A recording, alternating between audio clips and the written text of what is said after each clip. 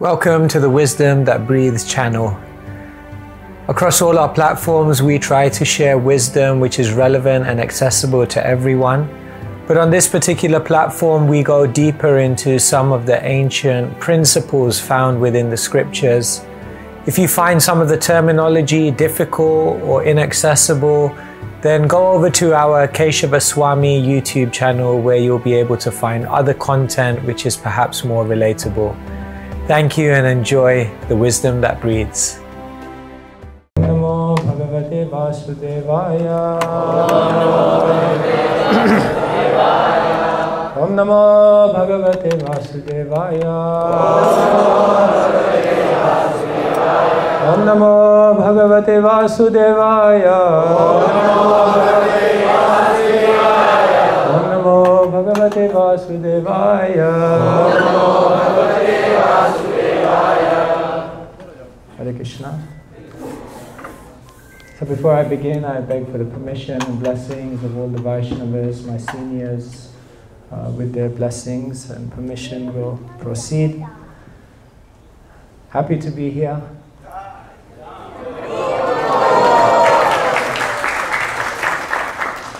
Back to London tomorrow.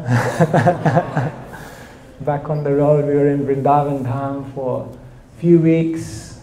One great personality, he told me many years ago, every year you have to disconnect for some weeks. Then you can connect back with the world. So every year I try to disconnect from the world, go to Sri Vrindavan Dham. We go as a beggar to beg for some mercy, to try to chant the holy name with some attention, to meet the sadhus, to hear from the saints, and to try to read Srimad Bhagavatam a little bit more deeply. So, as they say in English, all good things must come to an end. So after 3 weeks in Sri Vrindavan Dham and some days here in Delhi, we're back on the road. In some small way trying to serve Srila Prabhupada, who just did everything he could, spent every last bit of energy to spread Krishna consciousness. One devotee said to Prabhupada, Srila Prabhupada, I just want to stay fixed at your lotus feet. Prabhupada said it will be very difficult because I'm always moving. Yes. Parivraja Acharya. Srila Prabhupada was always moving. Finding new places, people where he could implant Krishna consciousness. So who are we? Very, very small. 6'5", but very small. Srila Prabhupada is very kind to give us the opportunity. So thank you so much for the opportunity to share something with you.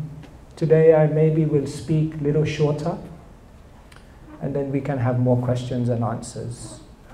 Is that okay? I'll speak different style. Today is Sunday. We can even extend the class. Okay. Let's see how we can go till 6 o'clock. We can go till 6. Okay. So today we're reading from Canto number 6, chapter number 16, entitled King Chitraketu Meets the Supreme Lord.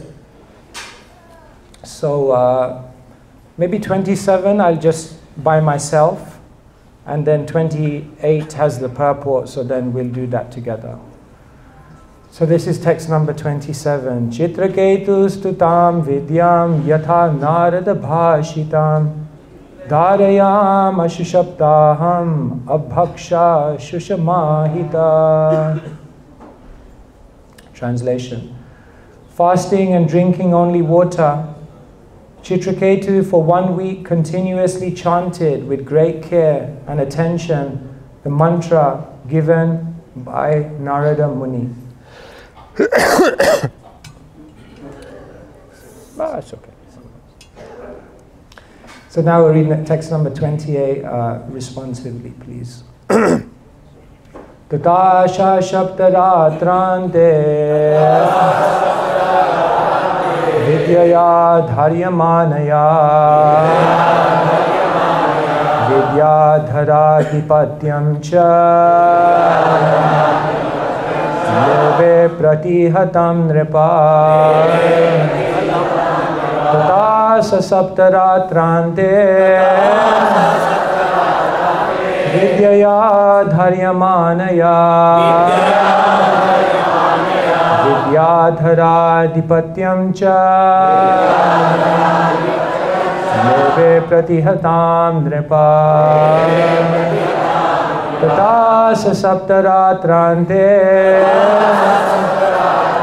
Vidyaya dharyamanaya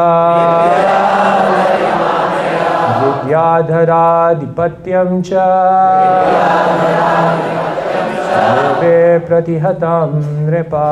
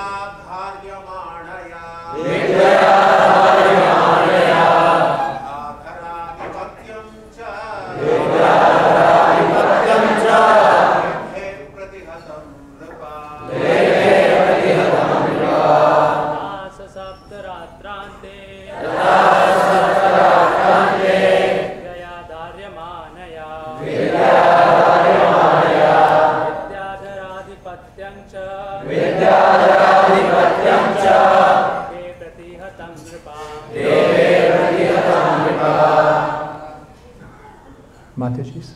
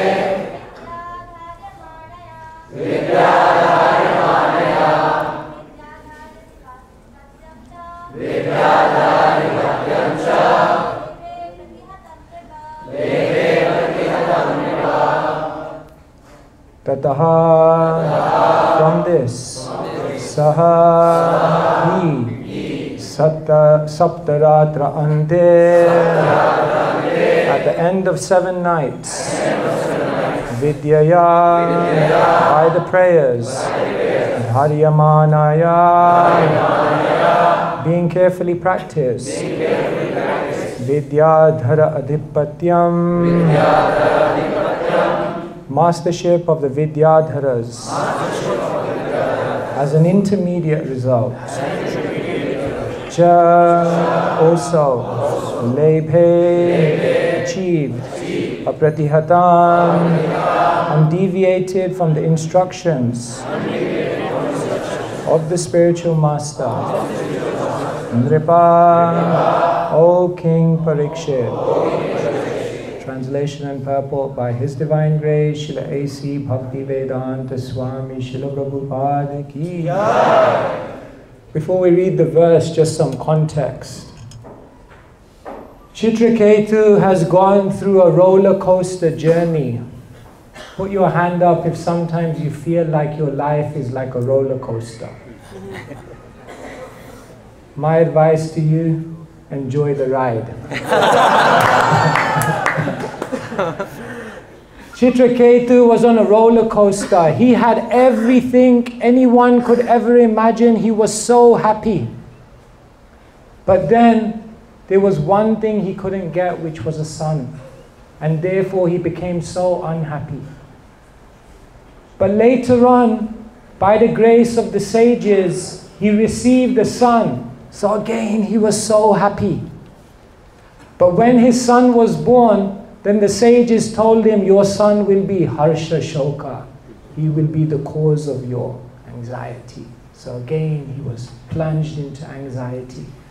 Somehow or other, he forgot about it and he got on with life, and he was very, very happy because everything was going beautifully.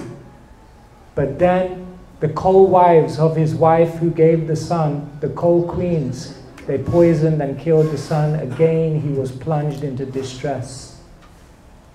Later on, the son came back to life and gave him all transcendental knowledge. And again, he was situated in satisfaction. In the 6th canto, Chitraketu says, this world is like a river of names. And waves are coming and going. Waves of good things and bad things. But it's all so-called good things and bad things. Ei bhala, ei manda, ei sababram. Good or bad, it's all confusion. Because in the material world, we don't even know what is good or bad. The good things are leading to our downfall, and the downfall is leading to our upliftment. And like this, Chitraketu says, it's just a river of names. Therefore, when I used to be in the manor, one devotee said, don't take the illusion too seriously.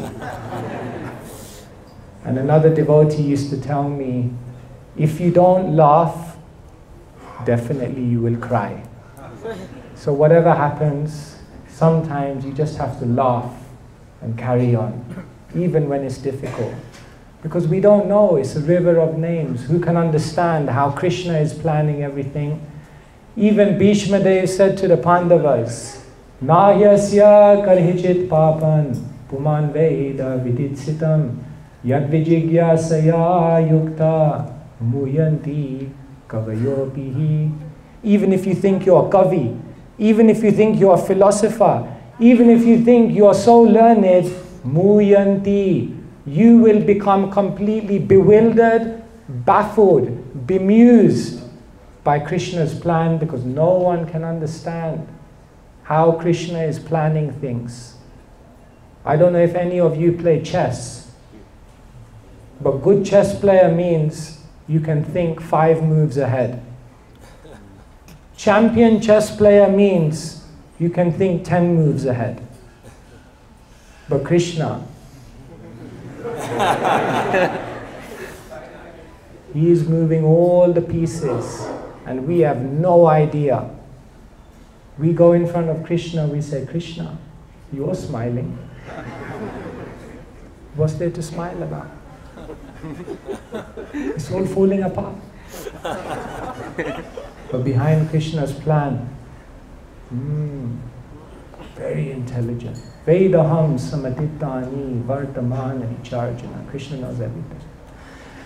So Chitraketu, he's saying it's just a river of names. And now Chitraketu has received the mantra. He's come out of the whole cycle. But don't think Chitraketu's roller coaster has ended just yet. There's more shocking things to come. Because later on he's going to commit an offense accidentally. And then he's going to become a demon. There's no end to the ups and downs. But here Chitraketu has received the mantra from Narad Muni, just like all of us received the mantra, isn't it? At one point, you received the Hare Krishna mantra. And we've all taken up the chanting of the Hare Krishna mantra. Every day, that is our sadhana. We chant it at home, we chant it on the street. One time we were on Harinam in Scotland. UK, Scotland is there. If you think this rain is bad, you haven't seen anything. Scotland, it rains every day. Once it was raining, we were on Harinam, and one person, he came up to us, some public person. He said, I love you guys. You're always singing, you're always dancing, you're always happy, whether it's raining or it's sunny, you're always out here. But I've only got one question. Don't you have any new songs?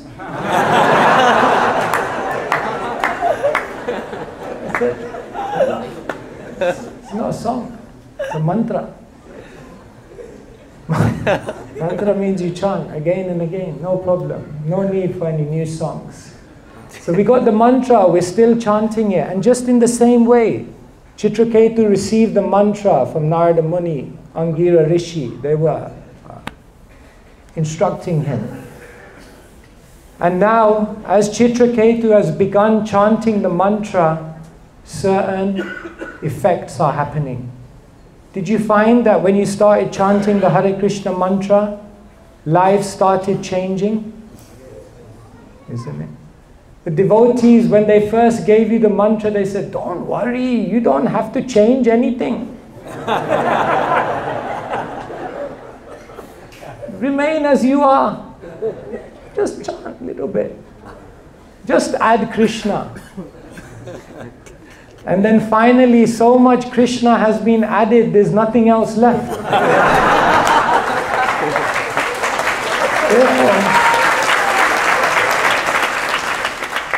Therefore, I call the devotees the agents of Vamandev. Because Vamandev said, no, I don't need much. Just a few steps. And then he took over everything. So we realize when we chant the mantra, different things will change in our life. And Chitraketu is also realizing the same thing as he's begun chanting the mantra. And let's see what's changing in Chitraketu's life. What has happened now he's chanting the mantra? Translation and purport by His Divine Grace, Srila A.C. Bhaktivedanta Swami Srila Prabhupada Ki. Translation.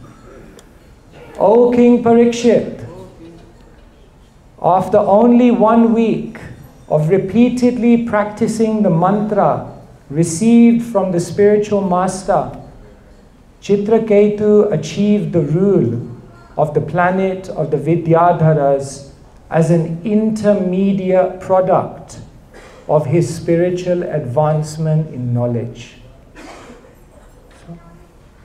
Did that happen to anyone? You didn't get rule of the Vidyadhara planet after chanting 16 rounds.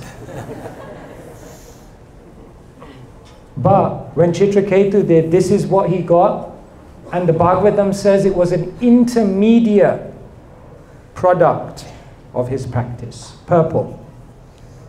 If a devotee, after being initiated, adheres rigidly to the instructions of the spiritual master, he is naturally endowed with the material opulences of Vidyadhara Adhipatyam and similar posts as byproducts. Devotional service alone is competent to award a devotee all material power. A pure devotee, however, is never attached to material power, although he gets it very easily without personal endeavor. Chitraketu received this side benefit of his devotional service, which he rigidly performed in accordance with the instructions of Narada. Srila Prabhupada Ki. Om Ajnanatimirandhasya Jnananjana Shalakaya Chakshurmilitam Yena Tasmai Shri Gurave Namaha Shri Chaitanya Manobhistam Sthapitam Yena Bhutale Svayam Rupakadamayam Dadai Swapadantikam Vandeham Shri Guru Shri Padakamalam Shri Guru Vaishnavamscha Shri Rupam Savrajatam Sahagana Raghunathan Viditam Tam Sajivam Sadvekam Savadhutam Parijana Sahitam Krishna Chaitanya Devam Shri Radha Krishna Padan Sahagana Lalita Shri Vishakhamritamscha He Krishna Karuna Sindhu Dinabandhu Jagatpate Gopesha Gopikakanda Radha Kanda Namoste Tapta Kanchana Gaurangi Radhe Vrindavaneshwari Bhanusute Devi Pranamami Hari Priye Vansha Kalpatarubhyascha Vibhasindhubhya evacha Patitanam Pavanebhyo Vaishnavebhyo Namo Namah Shri Krishna Chaitanya Prabhu Nityananda Shri Advaita Gadadhara Srivasadi Gaura Bhakta Hare Krishna Hare Krishna Krishna Krishna Hare Hare Hare Rama Rama Rama Hare Hare. India is known as the land of extremes. In India you have the highest mountains, but then you also have the biggest deserts. In India you have the monsoons, but then you can also have the droughts. In India you can have the fabulously rich, and you can also have the unspeakably poor. And India is the land of Dharma, but also has the most corruption. Sorry to remind you.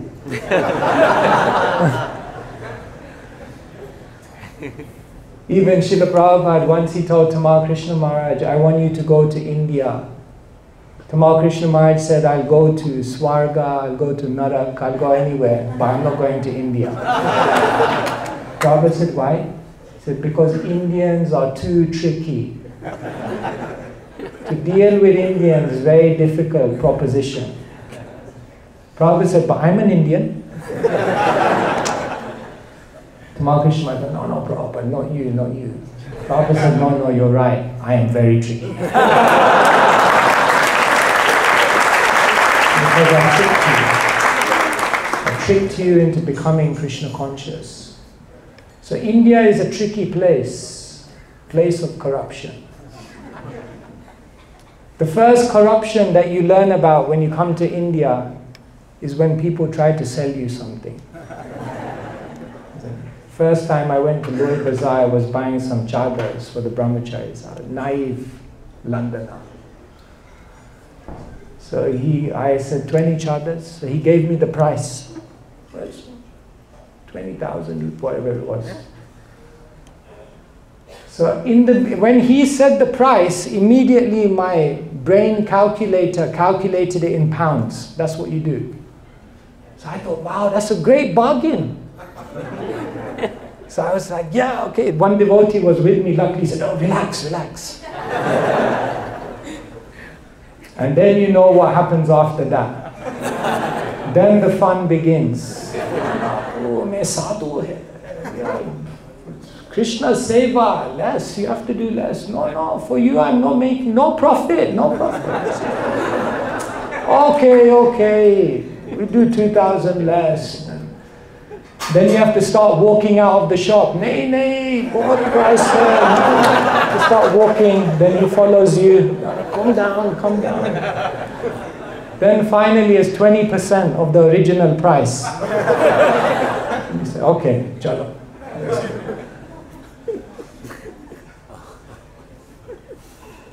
When you go to buy something in India, you have to wait.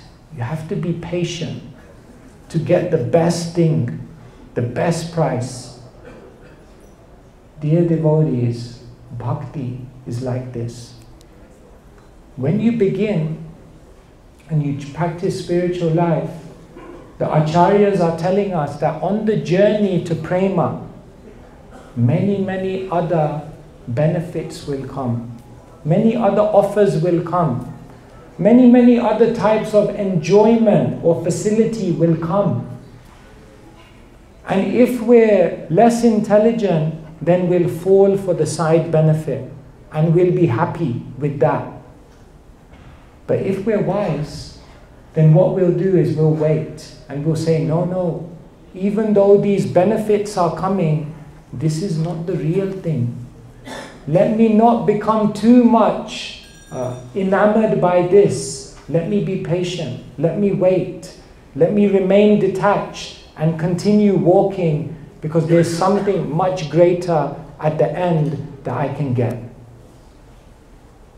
Just like when the demons and the demigods were churning the milk ocean, then what happened when they were churning the milk ocean? So many amazing things came from the ocean. Ucheshrava, beautiful celestial horse. Airavata, beautiful elephant. The Parijata flower, beautiful.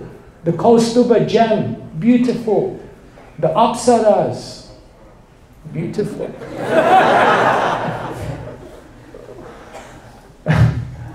So many beautiful things were coming. Now they could have stopped.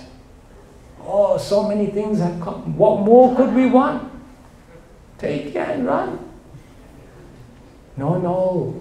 Continue churning. There's something much more valuable coming. And then eventually who came? Dhanvantari.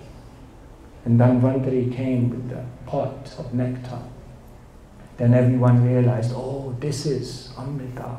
This is the real thing. So we want the Amrita, the Chaitanya Charitamrita, the Leelamrita, the Kathamrita, the Namamrita, the Bhagavatamrita, the Premamrita. That's what you want. But in order to do that, we have to make sure that on the journey, we don't get sidetracked by all the different benefits that may come.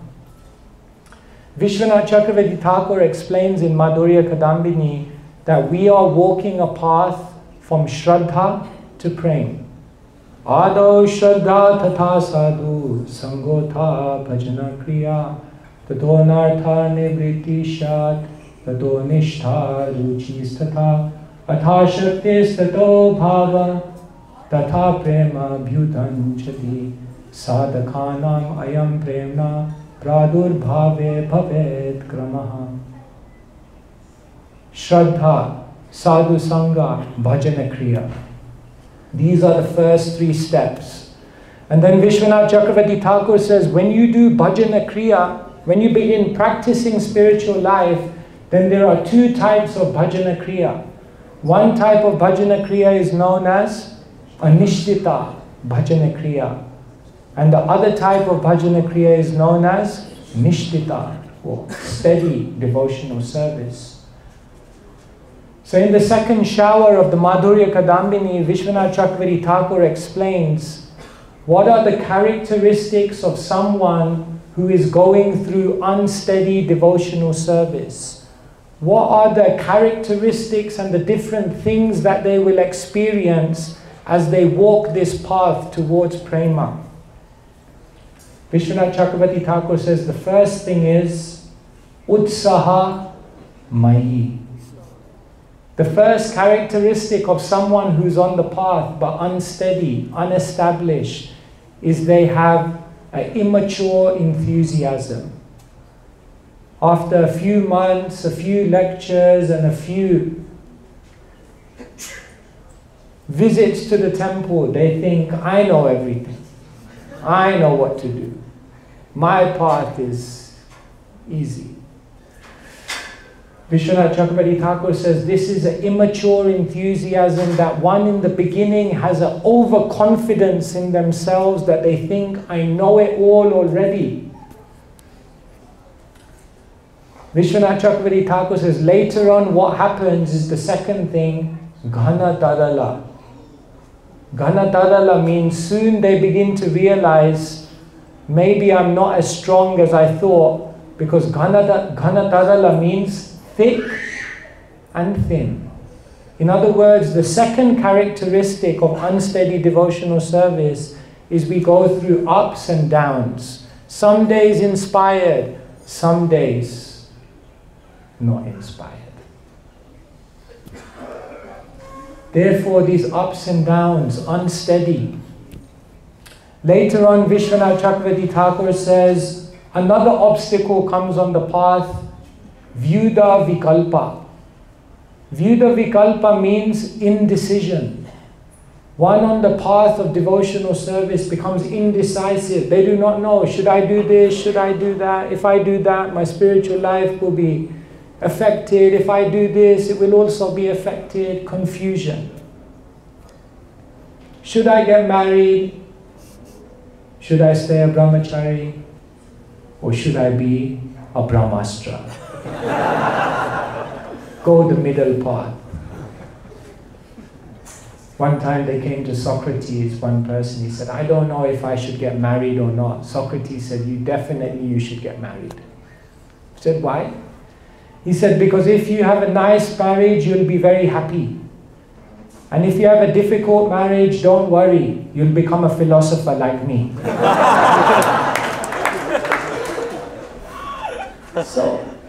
But we have all these confusions over decisions. View the vikalpa. It literally means oscillation.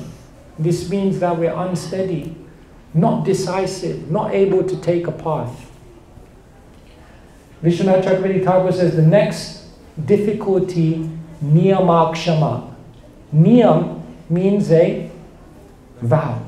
So he says the next problem on the path is that one is not able to maintain their vows. Their vows become very heavy. All of a sudden the beads seem to weigh like 20 kgs. Chanting 16 rounds in the morning is like weightlifting. Very difficult. Oh, it's so difficult. Then later on Vishwanath Chakravarti Thakur says, Vishaya Sangara. Another obstacle that you will experience on the path is the tendency to always want to enjoy what is out there. What am I missing out on? Maybe something I could enjoy which won't affect my Krishna consciousness. The eyes are going in many, many different places to find some immediate gratification. But even Vishwanath Chakravarti Thakur says, even if you come through all of these things, the sixth problem in unsteady devotional service is Taranga Rangini. Actually, it even sounds very nice, no? Taranga Rangini is like a very nice, no? Even the sound of the words is like pleasing to the heart. Taranga means waves. And Rangini means playing in the waves. Because what happens is when you come to Krishna consciousness and you start practicing bhakti, many, many side benefits come. People give you respect. Oh, Swamiji. You get position, fame, popularity, material opulence, prasadam in Govindas.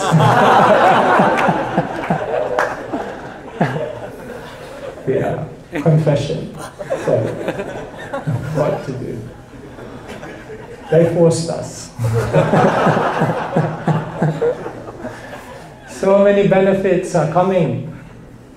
Taranga Rangini, then we like to play. Oh yes, Krishna consciousness is nice. I like Krishna, I want prema, but maybe I can play in some of the waves. Enjoy a little bit on the journey. After all, Susukam, Kartumavyayam.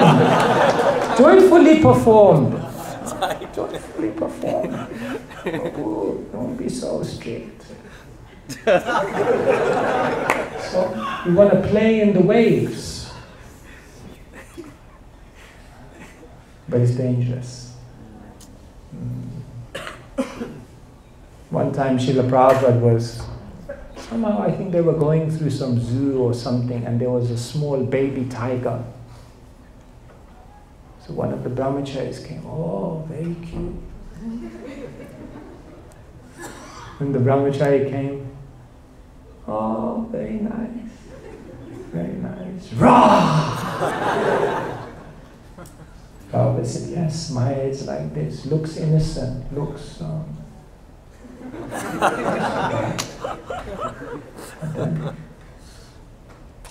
So it's very dangerous. Labha, puja, pratasta, adi, jata upashaka gan. Kaviraj Goswami says. See, Krishna consciousness is like an ocean. Some people, they just enjoy the ocean from the beach. They like to watch everyone else play in the ocean, in the deck chair on the beach, Juhu Beach. Then another type of person, they go to the ocean, but they just put their little leg in. It's nice. Generally, the old Masis are doing like that. Just a little nice on the legs. So some people, they engage in Krishna consciousness like that, little bit, nice. Don't go too much. Then some people, they are inside the ocean, surrounded by the ocean, but they're just playing on the surface in the waves. And the interesting thing is, they think, I'm in the ocean. And they are in the ocean, because they're surrounded by the ocean. But what they don't realize is they're still only on the surface.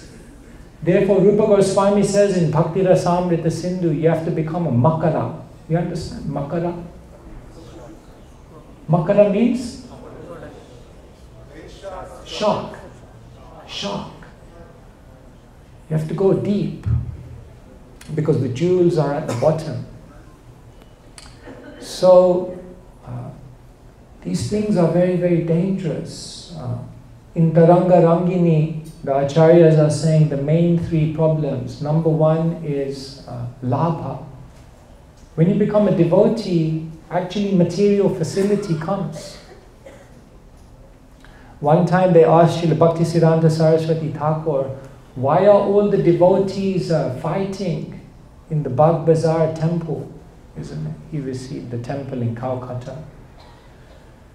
Bhaktisiddhanta Saraswati Thakur, he looked at the devotee and he said, Sri Chaitanya Mahaprabhu took princes. Rupa Goswami, Raghunath Das Goswami, extremely wealthy. He said, Sri Chaitanya Mahaprabhu took princes and he made them into paupers. But what I've done is I've taken paupers and I made them into princes.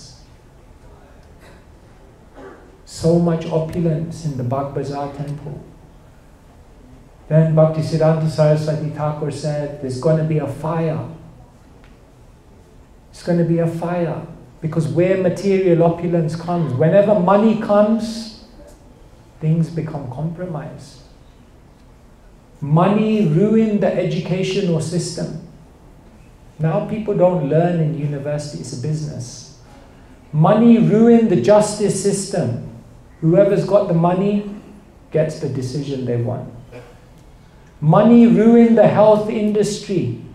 Now they're not interested. They're interested in how to. And money can also ruin the religious institution and the individual who's practicing. Therefore, Chaitanya Charitamrita says, labha, very dangerous. Then Chaitanya Charitamrita says, as you practice the journey, puja, respect, very dangerous. Very, very intoxicating.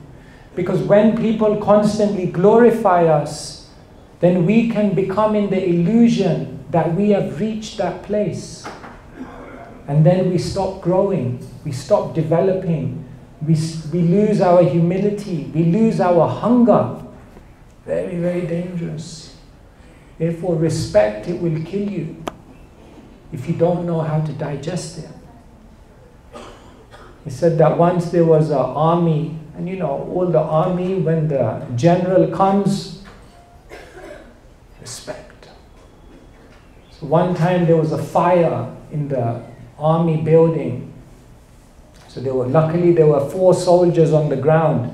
So they held out a net and they told all the soldiers from the top, jump. So all the soldiers were jumping and they were catching them in the net. And then the general jumped. And as the general was coming down, they all went.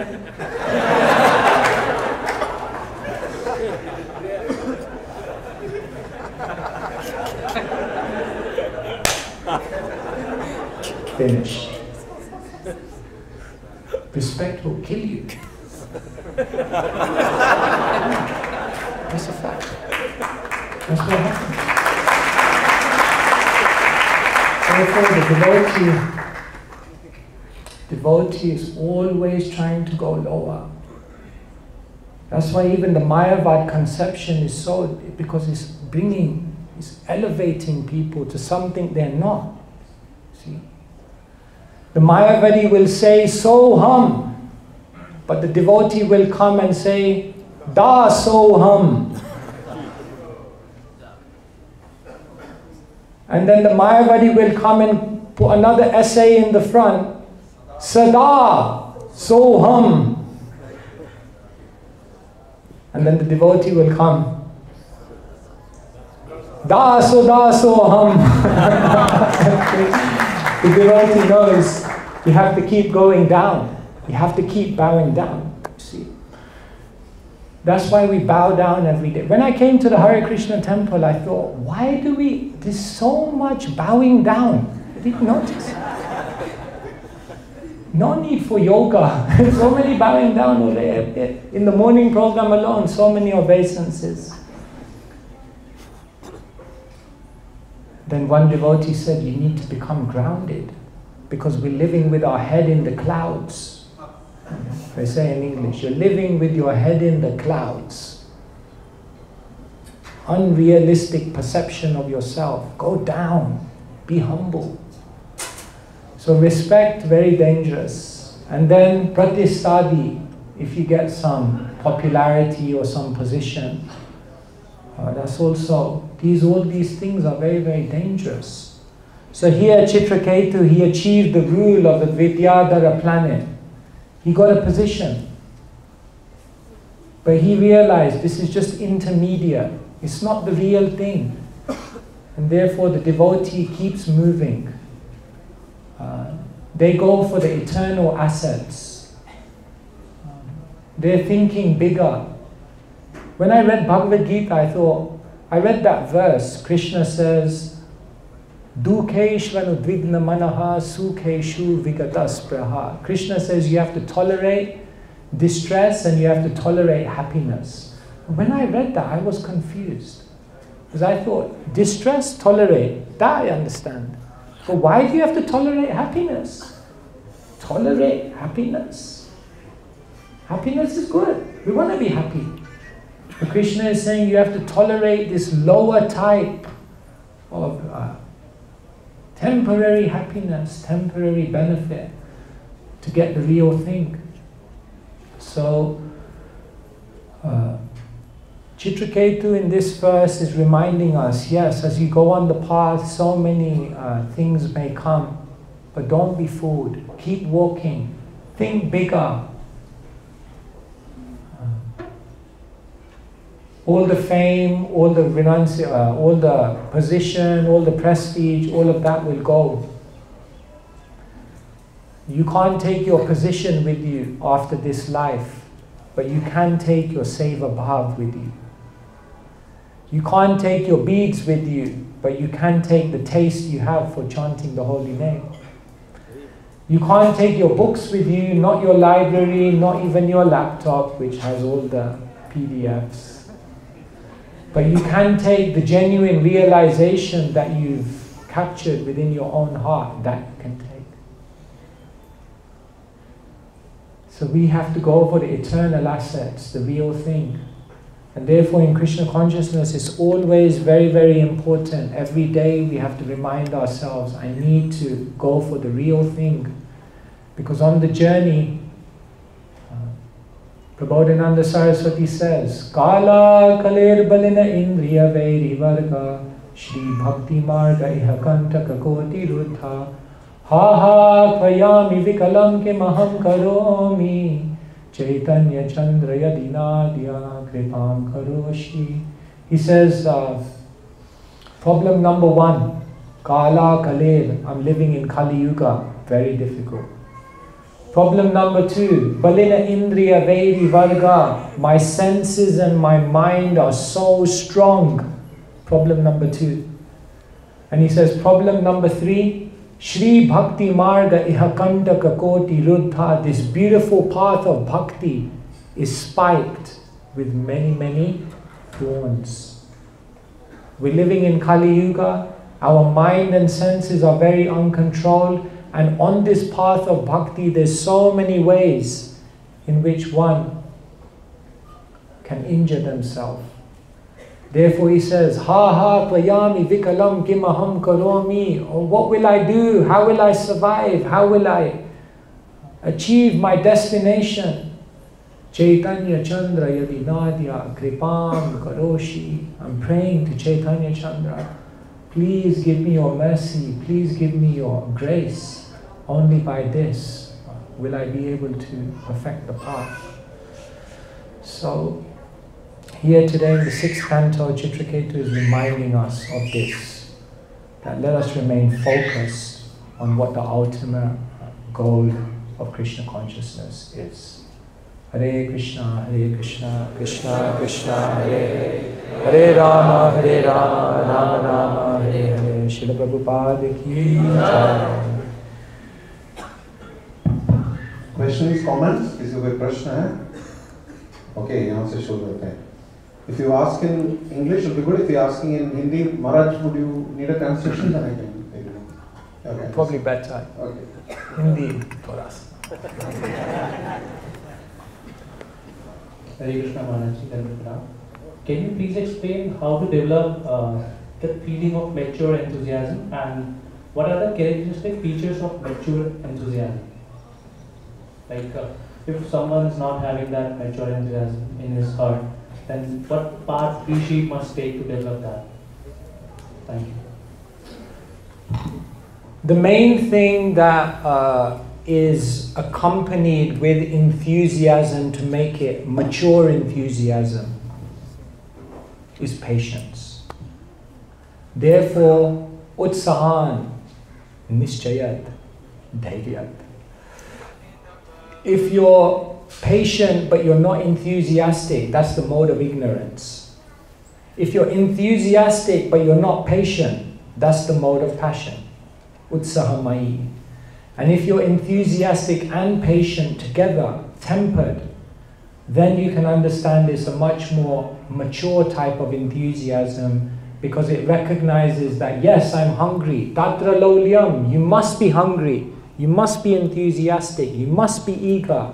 Because apimulya me kalam, that's the one price for getting Krishna consciousness. But at the same time, you have to be patient. Because we have to understand, it's going to take time. Prabhu, I've been chanting for 1 year. Good. Keep chanting. Keep going.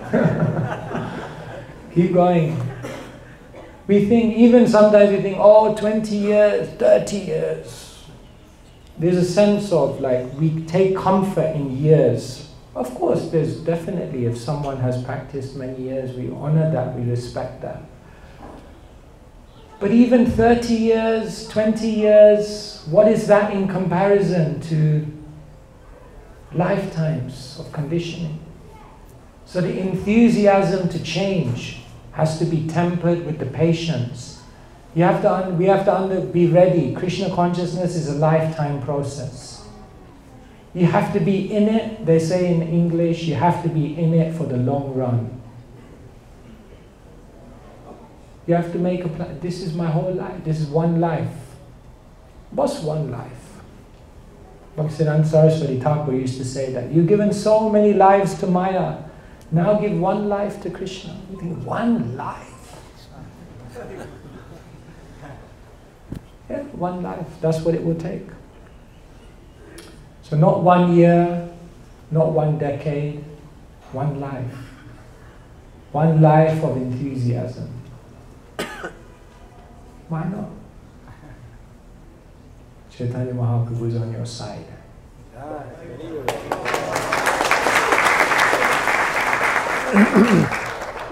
Hare Krishna Maharaj, please accept my obeisance. Thank you so much Maharaj for these words.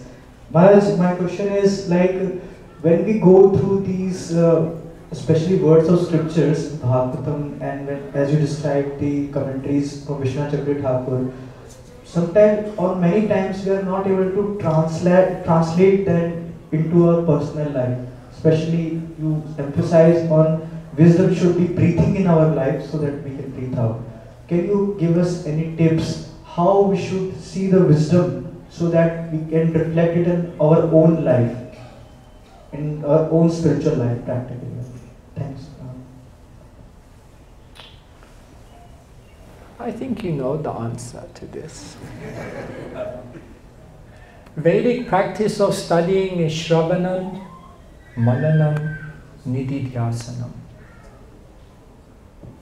Nowadays what we do is Shravanam, Katanam, Pastanam.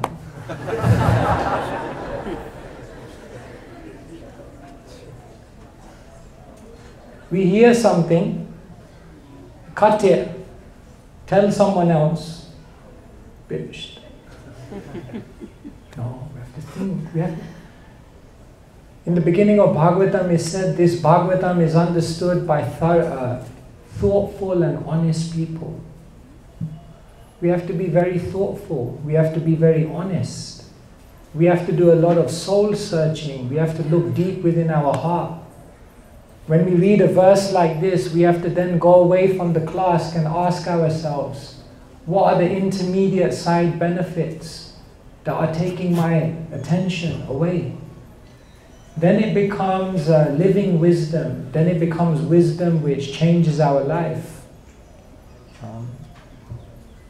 Therefore, mananam, to constantly think, to constantly contemplate, to discuss with others, to apply it and cross-reference it with your own life, and then nididhyasanam, do something with the knowledge. Yes, I read this, what can I do? Maybe I need to stop doing something, or maybe I need to start doing something. So, Shravanam, Mananam, Nididhyasanam. Don't do Shravanam, Katanam, Pastanam. And even better, one devotee told me, if you can do Shravanam, Mopanam, Washanam. Along with Shravanam, mop the temple, wash the pots. In other words, along with your knowledge, we have to serve Krishna. Sevan mukhe hi jivado svayam eva spuratyada. Otherwise, ata Shri Krishna namadi na bhavet grayam indriya. You can't understand Krishna through these senses, but if you serve, oh yes, seva transforms the senses, mind. You perceive things on a higher level. So there you go. Some ideas. Thank you so much. Hare Krishna Maharaj Ji, Dandavat Pranam. My question is how one can overcome immature enthusiasm in devotional life.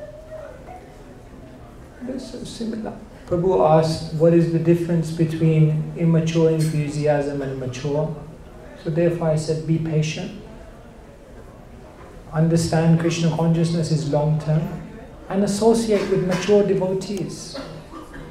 Therefore, when mature devotees are there, they can just help you to be more balanced.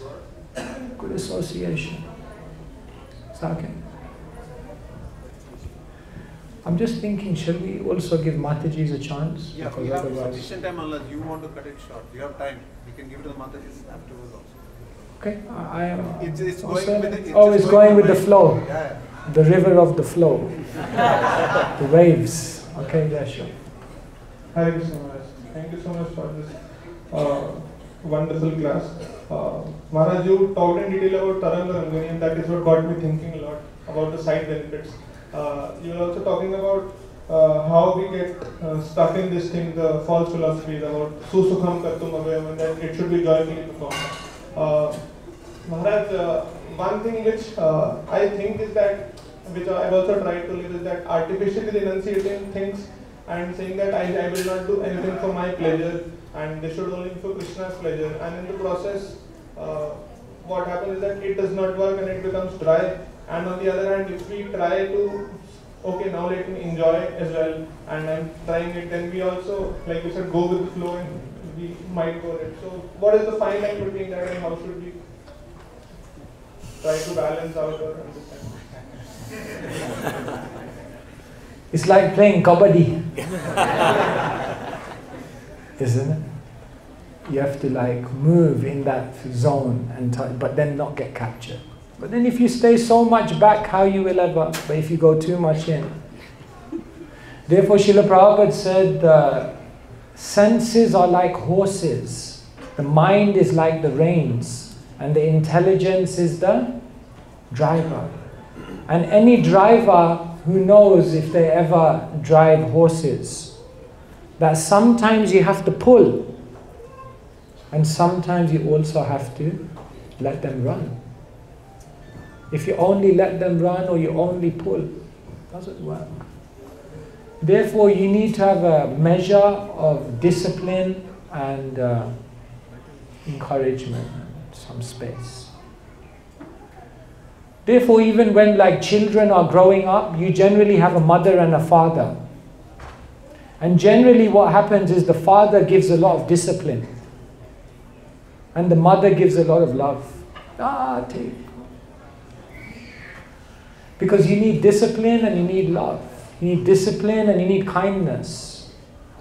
So when you're trying to mold your own mind, it's like bringing up a kid. Our mind is like a kid. So it's like, you just have to think, if you had a kid tomorrow, good luck.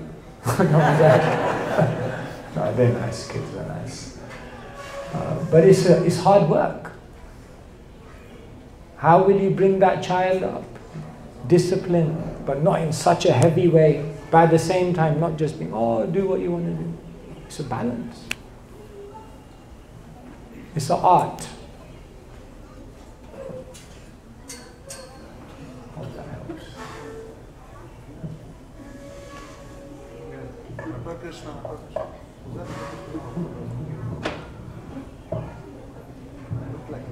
Hare Krishna Maharaj, Pranam.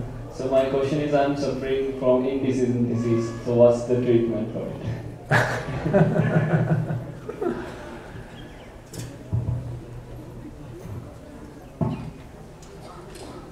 We have to look for sources of inspiration.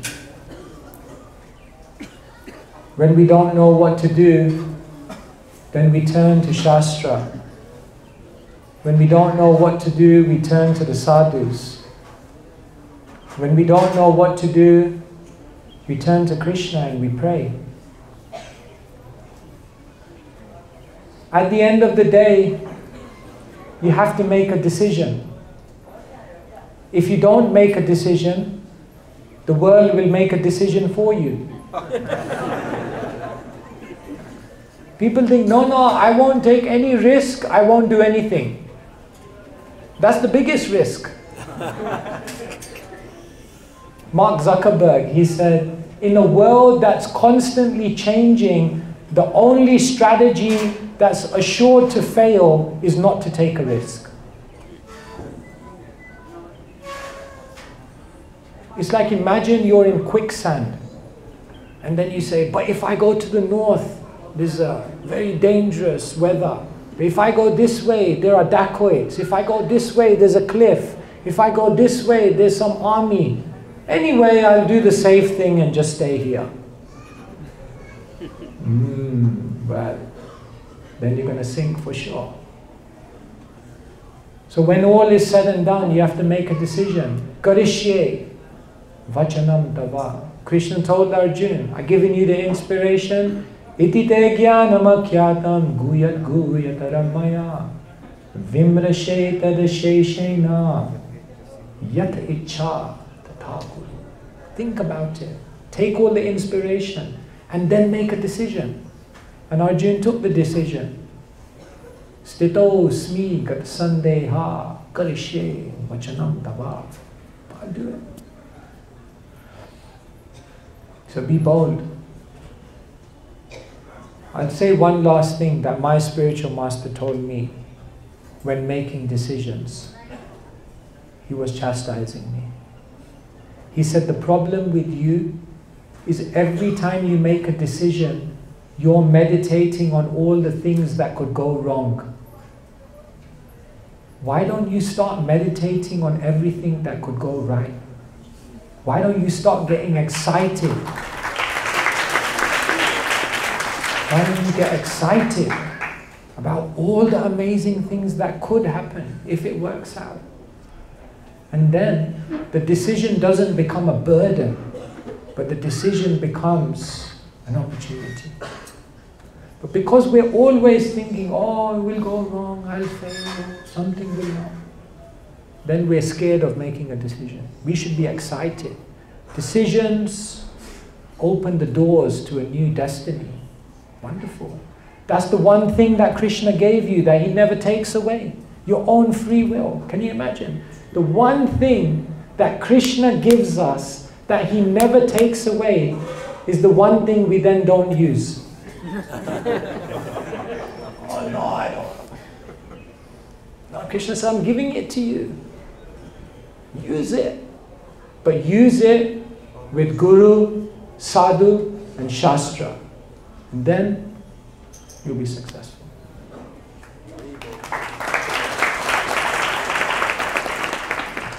Hare Krishna Maharaj, Dandavat Pranam. What I feel that everything is so merciful and bestowing around me, but I'm not able to perceive it and I'm not able to absorb it fully.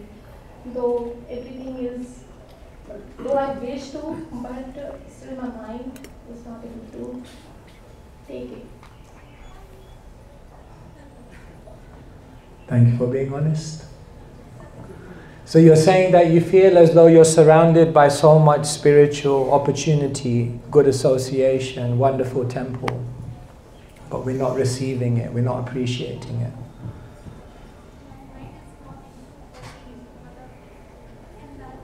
You say I'm not able to perceive the mercy. The mind can't perceive it.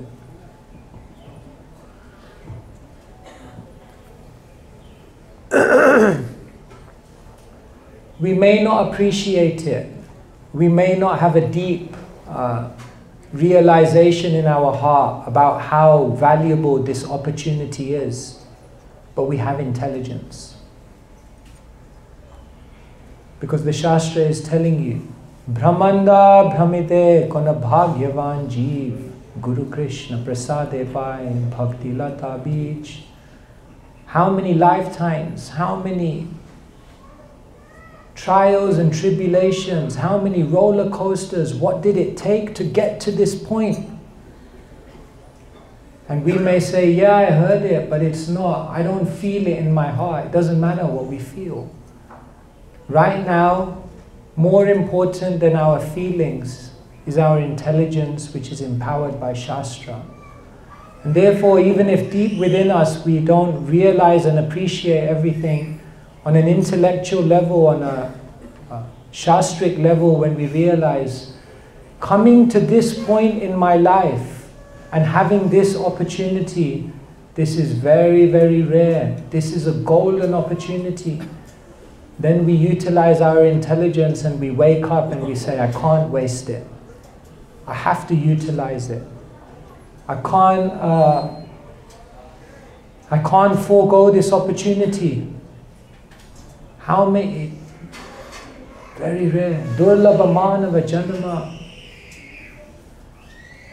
So, when the feeling is not there, then we rely on the intelligence.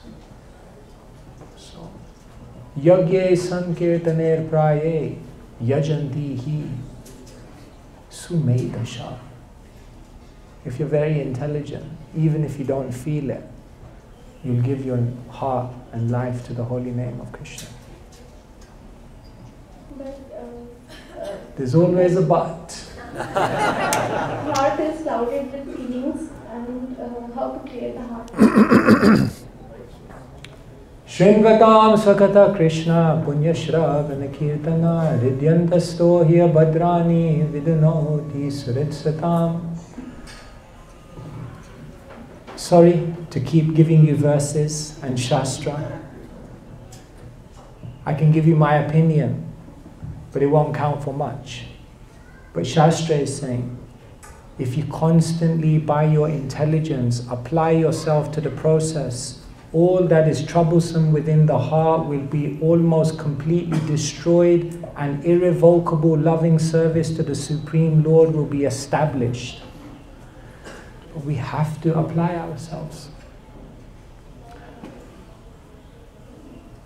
You have to be determined, you have to be disciplined.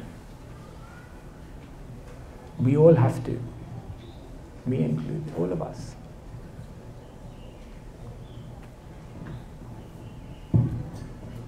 Hare Krishna Maharaj. Maharaj, thank you so much for all the Bhagavatam classes which you have given in last 3 days. So, my question is from yesterday's class, Maharaj. That is cry for Krishna. So, it is related to, you said that if you will not cry for Krishna, then you have to cry for, the world will make you cry. It is like this. So I feel whenever I'm in a situation where I'm not able to do anything to come out from that situation, it's a painful situation if it is there. So at that moment I cry. I go to Krishna, I go to Radharani, I cry, oh Gopinath, please help me to come out from this situation. I cry day and night to get out from that situation, Prabhu Maharaj. Then I go to Prabhupada and I pray to Prabhupada, please help me to come out from this situation. It is giving me so much of pain. At that moment I realize that my chanting is very intense. I'm remembering Krishna, I'm crying and shedding tears, and then I'm listening Bhagavatam classes, I'm shedding tears, I'm relating my situation and getting the solutions, probably the solutions are there. Then I'm reading, I'm crying, heavy prasadam, I'm crying. Give it in brave, could you please do the question in brave? There are many devotees waiting. Have a brief come to the Sure. So my question is like, end of the day, I'm thinking that yes, I'm crying for myself, not for Krishna. But at that time, in that painful situation, I'm more remembering Krishna than the other days.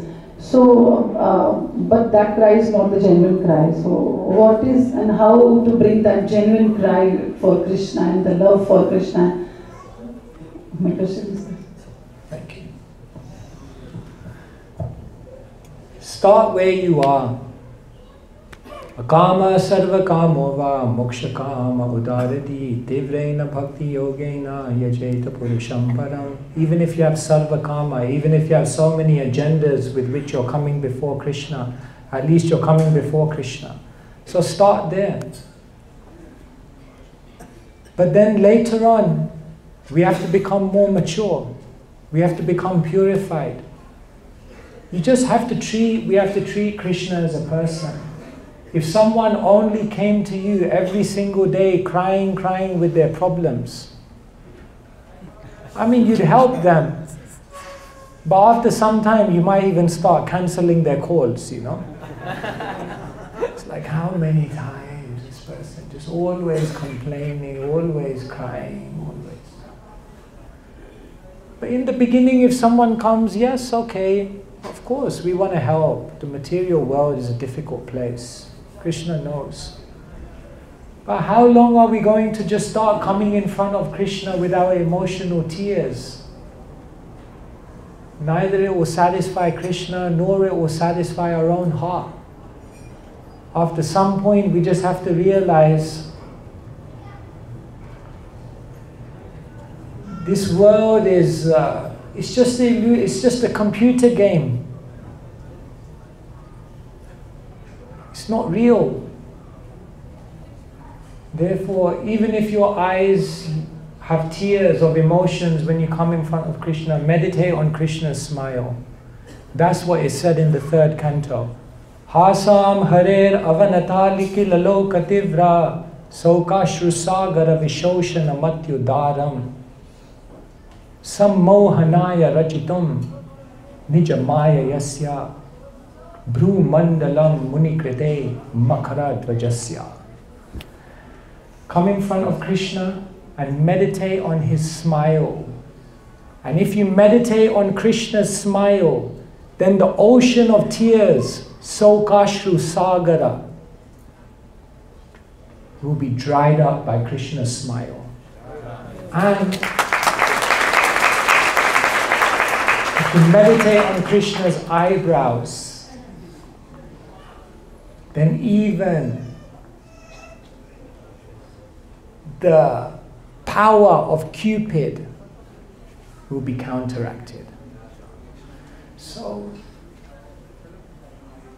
we can't remain like we begin where we are, but we got to keep moving forward. We got to keep improving. This is a movement. It's the Krishna consciousness movement. We got to keep moving, improving.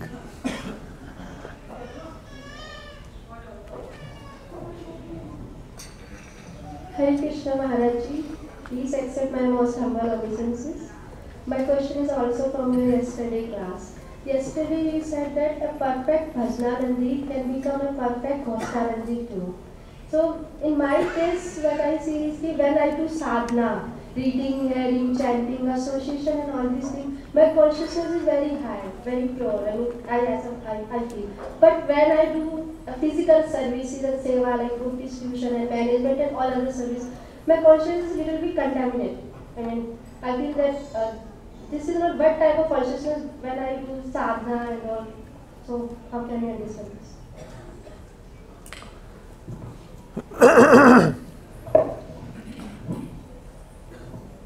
See, it's not just about how we feel in a service. It's about what will please Krishna. Therefore, sometimes we may be doing a service. It may be very, very difficult. We may not feel like we're remembering Krishna. But still that endeavor to do it for Krishna's pleasure, because the Vaishnavas have asked you to do it, because it's something which is needed, that in itself causes you to derive great spiritual advancement. One devotee, Prabhupada told him to go to the Russian-speaking communist countries to preach. And he said, but Prabhupada, there's nothing vegetarian to eat there. Prabhupada said, eat meat. The devotee said, but what about my consciousness? Prabhupada said, to hell with your consciousness. Now, let's just put a footnote on that story. That's not that we should take unnecessary unless it's, but Prabhupada was making the point that sometimes it's not about how we feel. When you make a sacrifice for the Krishna consciousness movement, if you go out and you distribute books and it's difficult, but you do it because you know Srila Prabhupada would be happy, then it doesn't matter if you're struggling out there with the mind, because your own determination to make that sacrifice is already pleasing to Krishna and Srila Prabhupada. So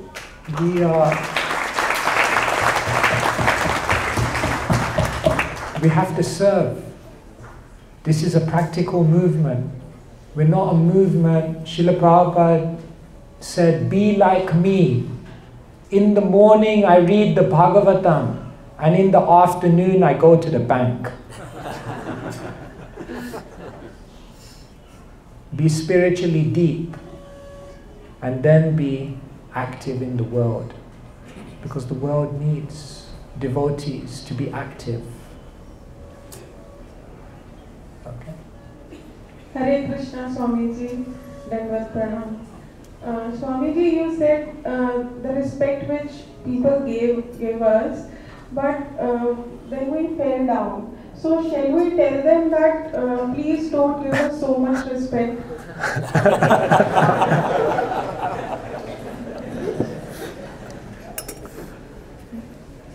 If you do, they'll probably think you're being humble and they'll give you more respect.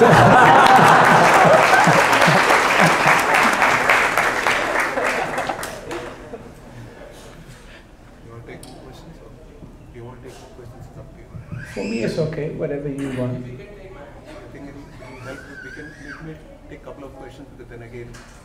I am just your servant. whatever you want. If you tell me to go, I go. If you tell me to stay, I stay. And if you tell me to go Govindas,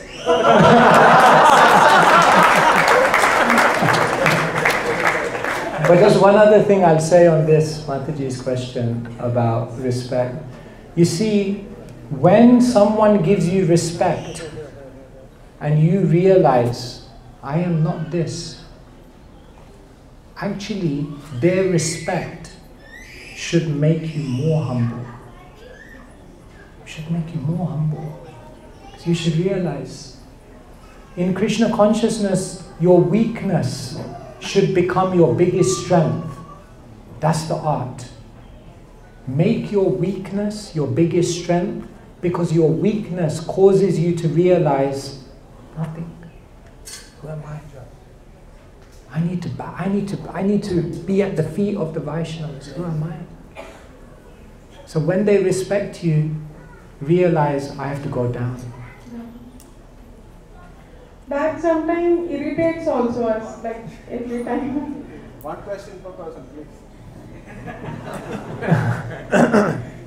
Hare Krishna Maharaji, Ramkina. Thank you so much for another beautiful gem to all of us. Well, Maharaji, my question is, how can we overcome spiritual regrets in our lives?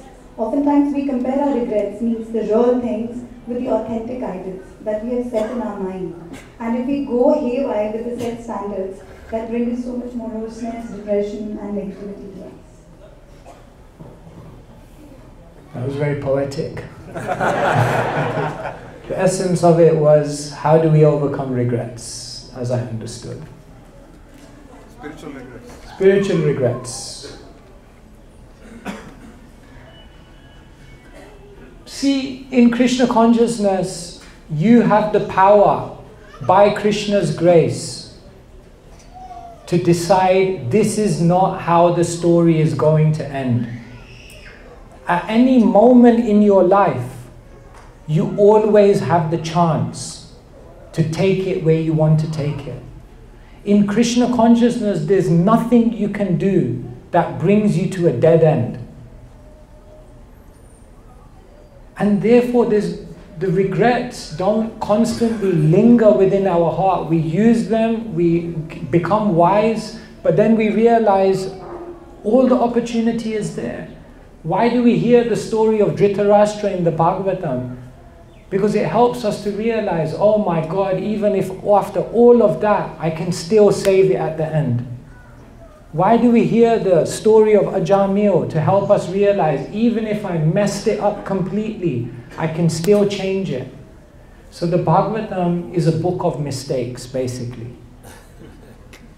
In the first canto, Parikshit makes a mistake. In the second canto, Brahmaji makes a mistake. In the fourth canto, Dhruva makes a mistake. In the fifth canto, Bharat makes a mistake. In the sixth canto, Ajamil makes a mistake. But they all recover. Because they know that you never come to a dead end. It doesn't matter how bad you are. Namno hi yavati shakti papa nirharane hare tavut kartum na shaknoti patakam pataki naraha. You can't measure the power of the holy name of Krishna.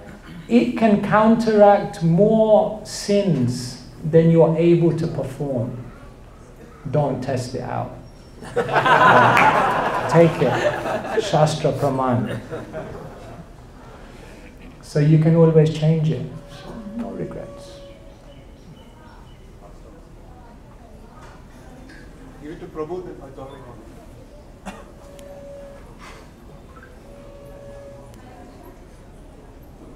Mic is not on there.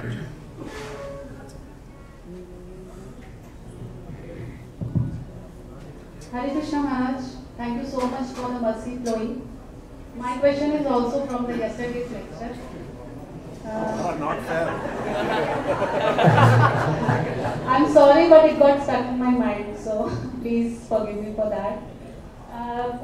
There was a question from a Prabhu yesterday, and it was like, if we have no love for Krishna, like if I don't have the memory of being with Krishna, like how it is.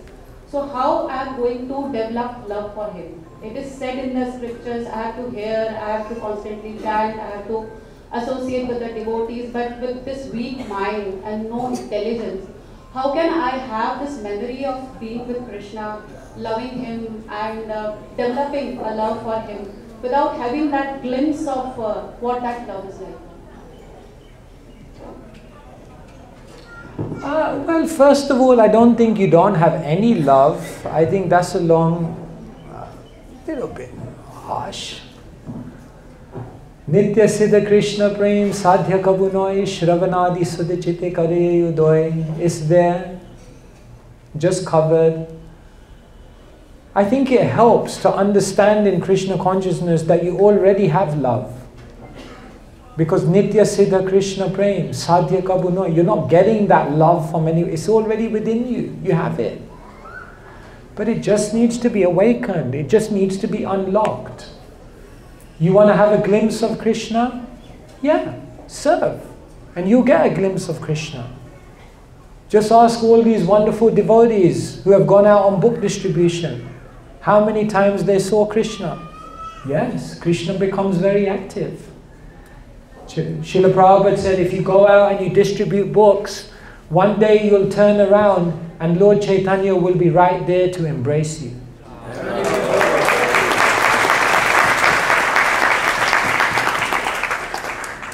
If I look at my own insignificant, useless life, I have to humbly share with you that the most magical, mystical, memorable, moving moments in my spiritual life have been on book distribution. Try it. Maybe you can also share Krishna with others, and maybe you'll see Krishna. Not maybe, you will. Krishna is there. So we don't need to try disempower ourselves by making it such a high ideal. No, it's too high, I will never get there. It's Kali Yuga, my mind. One time there was a devotee who was saying, oh, Kali Yuga, Prabhu. It's difficult, you know, Kali Yuga Katha comes. Prabhu, it's difficult out there, it's Kali Yuga, Kali Yuga. And then there was one sadhu and he came and he said, Kali Yuga? Kali Yuga? He said, this is not Kali Yuga, this is Chaitanya Yuga.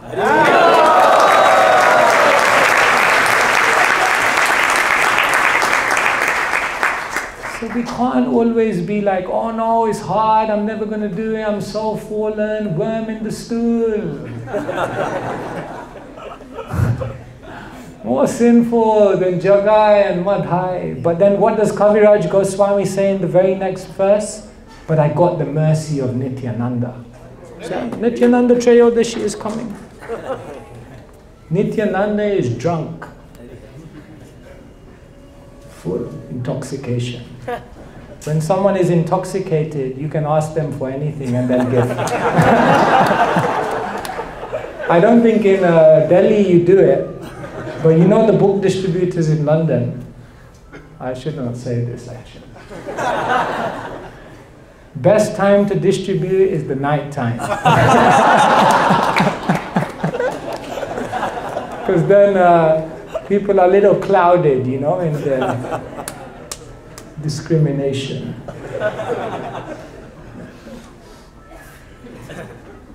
For you, yes, why not? So it's a great, Nityananda is there. Nityananda told Krishnadas Kaviraj Goswami, Hare Hare Krishna Das, na karaha bhai, Vrindavana yaha taha, sarva labhyahai. Oh Krishna Das, na karaha bhai, don't be afraid, don't have any fear, just go to Vrindavan. Everything you can. So Prabhupada opened up the whole spiritual world. Prabhupada is the ambassador of Vrindavan. He opened up the whole spiritual world.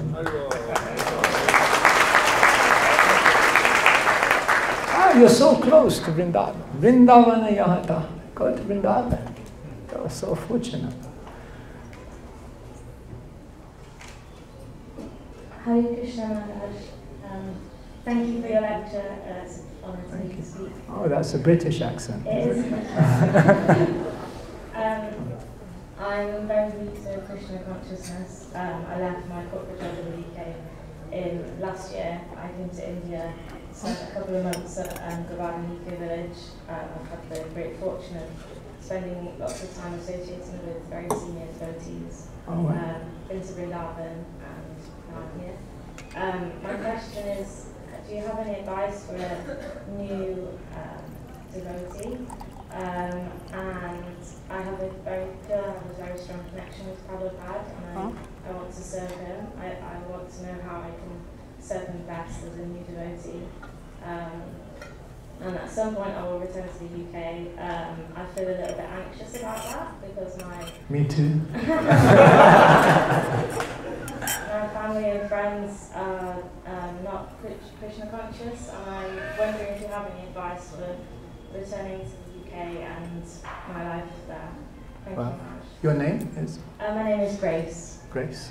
Good name. I think we should give Grace a round of applause for being so brave on the journey.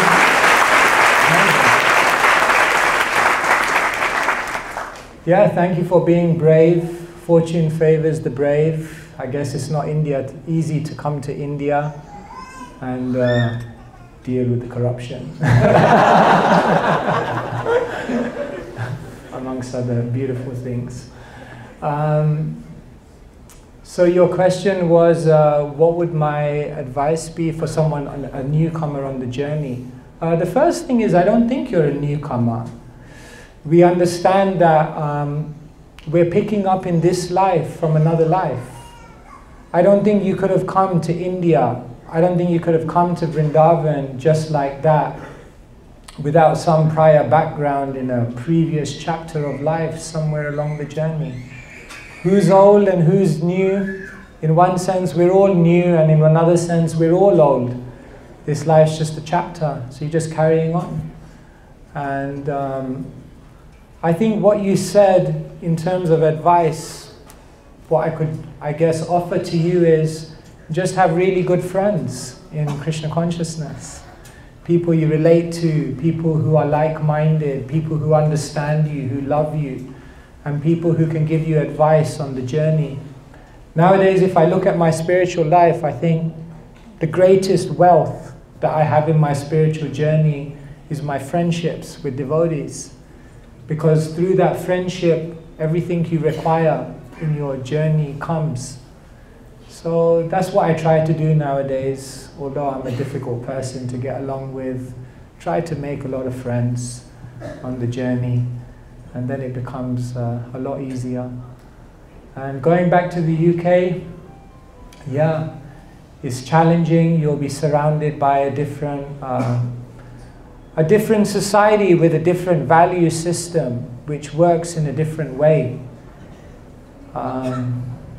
But even in the UK, you'll find your spiritual oasis. You'll find spiritualists who you have company with and communities that you can connect to. We have the Manor in London, so you're welcome. We have programs there where you can come and spend some time, and maybe that will be inspiring for you. So yeah, wish you the best on the journey, and yeah, safe travels in the land of extremes. Hare Krishna. Thank you, Maharaj.